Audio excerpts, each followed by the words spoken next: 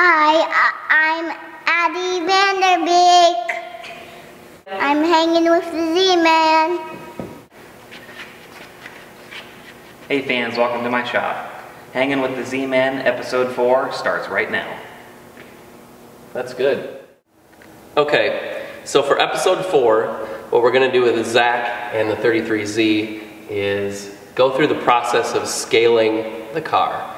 Now there are two types of scaling in racing, in dirt track racing anyway. The first scale is when you pull off the track, pull on the scale, and you check your weight to make sure you're not running light. We've all been at the races where somebody gets DQ'd for being a little too light. They go out on the scale, come back out on the track, run through a bunch of mud puddles, go back on the scale again, try to get that weight right. We're talking about the second kind of scaling, which is setting up the car. So the first thing that you got to do before you scale the car is actually pull out the left rear axle. Zach's going to show you that real quick and why you do that. Yeah, you want to pull the axle out because most of the time when you're setting the car on the scales, you have it off the ground. So when you have a solid axle system on the rear end, you want to loosen up one side from the other. That way when you set it down, there isn't a bunch of extra scrub and bind in the rear end, which can increase your bite, your wedge numbers. That we'll talk about that later. But basically it's really simple. You just pull 3 bolts out. If your axle or axle tube isn't bent, they should come out just really easy, just by pulling on it with your hand. And then you're ready to set it down on the scales and go through all the other steps before you scale, which is set tire pressures, unhook shocks if necessary, and just make sure that you got the scrub out of the front tires and you got the proper amount of fuel in the car and that. So we'll go through that in a little more detail. We're ready to set it down. Cool. So Zach, you don't actually pull the axle all the way out of the axle tube. You just disengage the gear that's on the inner part of the axle with the ring and pinion gear. Yep, that's right. You just want to unlock it from the splines from the outside drive flange. So this wheel now will turn without the right rear turning, so they're disconnected essentially. Sometimes this is a part that can fail in a race. Guys have DNS because a car is not drivable with just one axle. The car can't just drive with one tire, just go in a circle, or just really ill handling. So cool. Well, let's get this car set on our scales and show you how the whole process works. Before we set the car on the scales, I wanted to show you a little bit more in detail what a scale is and how we actually set them up underneath the car. I choose to use Longacre scales. There's different scale companies out there. I always want to have a tall stand for the scale to sit in. That way it's easier to get under and make adjustments while you're scaling. Some guys do it on the floor, but you got a really tight space underneath there. So it's nice to have it off the ground a little bit. The other thing important about your stand is most concrete floors are not level. So you want to have some sort of adjustment, whether it be bolts or pads, that you can get the scale level. You want to have each pad perfectly level, and you also want to have each pad the same height. All 4 pads need to be the same height. And another thing is we usually just mark the floor for where our pads sit, and I'll slide it up here. Right in my circles that I made on the floor. You want to get that consistent every time. That way you have consistent scale numbers. I wanted to show you guys the computer side of the scales here. This is basically the control panel for your wheel weights, and you can check the cross percentages, the left side, rear percentage, and stuff like that. So right here you have your left rear, right front, left front. They show the actual wheel weights on that particular tire. What we're kind of looking for is a few different things when we're scaling. One important thing we look for is the rear percentage. Usually I can just go over here and press the rear button. That shuts the front 2 scales off, and it reads the rear percentage to me. Another thing that we check is left side. That's another important. That's the left side weight of both tires.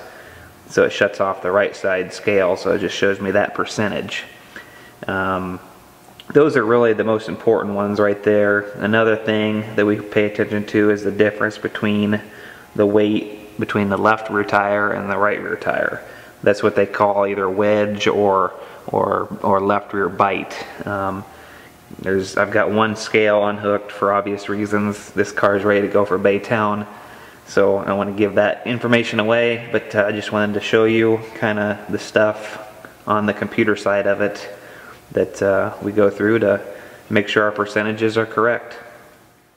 Okay, so Zach, you showed us your little computer over there, and now that we know where the numbers are at on the car right now, what is the first thing that we have to do to get this baby scaled and ready to go? Well, like you said, we review the numbers, kind of see where things are at. That doesn't tell me a whole lot until I know that my ride heights are correct. That's one of the things, the first things that I do is make sure those are right. Not only for as simple as having the baseline, having it correct every time you scale, but it's also a key part of weight transfer and getting the balance right on the race car. Okay, so for those that don't know, and like me, not too long ago, when you talk about the ride height of the car, how do we actually change the ride height of the car? Well, you got a series of weight jacks on all four corners of the car.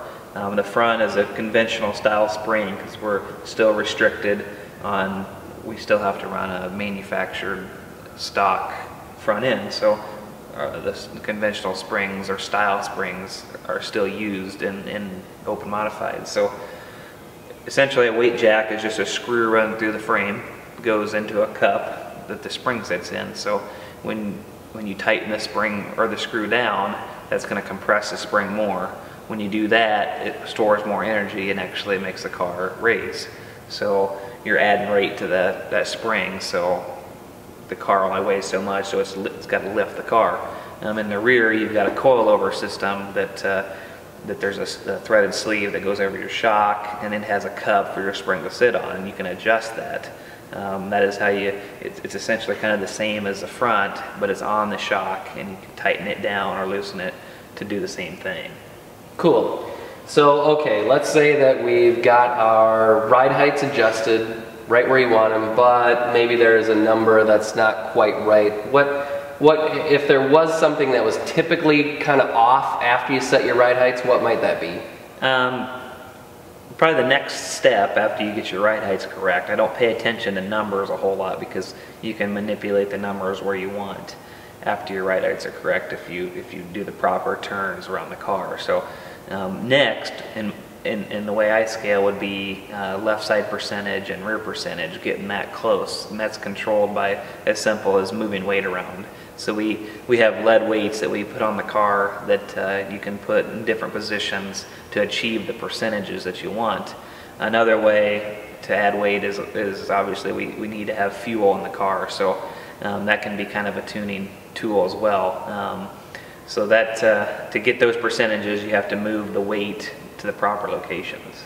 Got it. So if we're using fuel, for example, to help dial in the weight of the car when we're scaling it, what you're kind of doing is figuring out a minimum amount of fuel in the tank after a run, and that can vary by a gallon or two maybe.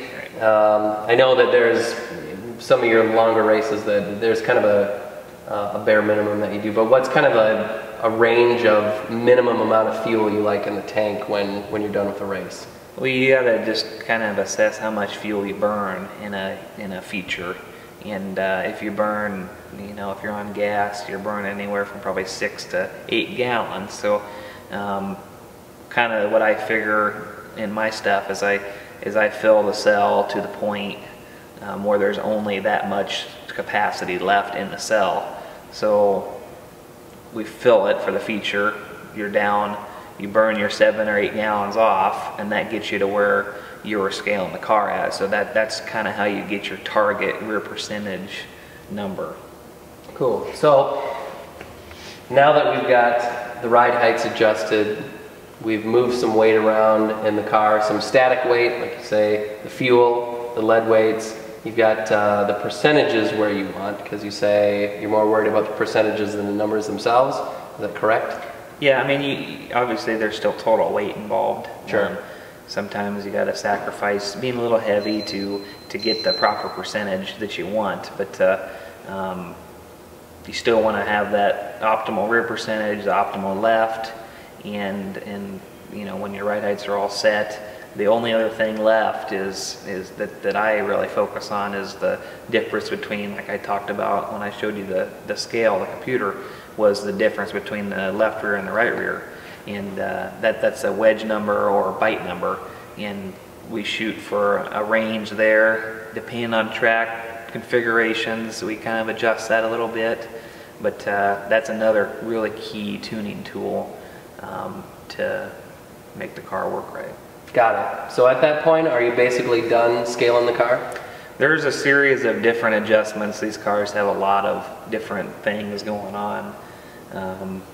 Another thing when you're scaling is to be consistent. We have 4-bar suspension, which is 4 bars that tie the axle to the chassis, and it's just a 4-link suspension. Chris can probably show you an illustration of that on this video. You want to have those in the same holes on the chassis every time. That way you're consistent, because having those in different holes and then changing them at the racetrack can manipulate your numbers just a little bit. So that's one thing you have to watch. You've got your pan-hour bar angle. You got to make sure you get the right angle there at the correct ride heights. Your rear end left to right. Pinion angle. Their list can go on and on. I can get in pretty good detail talking about all that, but without showing you, it's hard to kind of explain. So we'll maybe look at some of the finer tune adjusting that might happen once we get the car out on the track and we're on the road with video equipment and et cetera, et cetera. We'll try to take a look at a few of those things. I'll work on those animation of graphics that he threw in there. I'm not too sure about that, but I'll try to come up with something.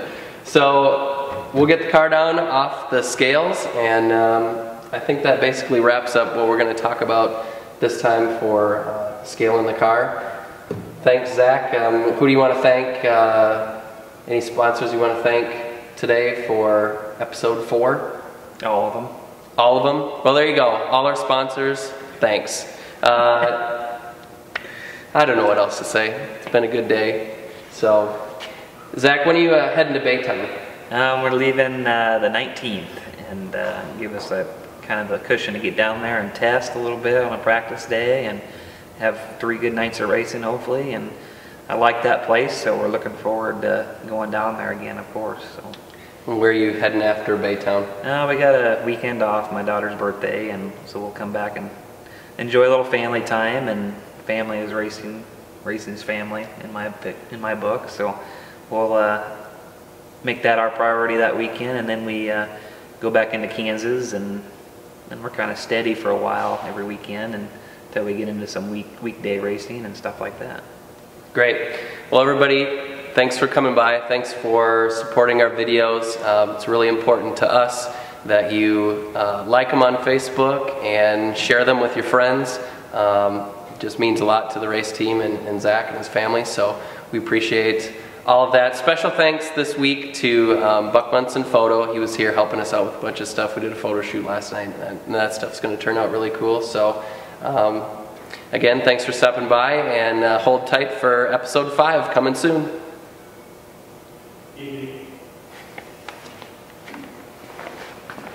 Boom diggity.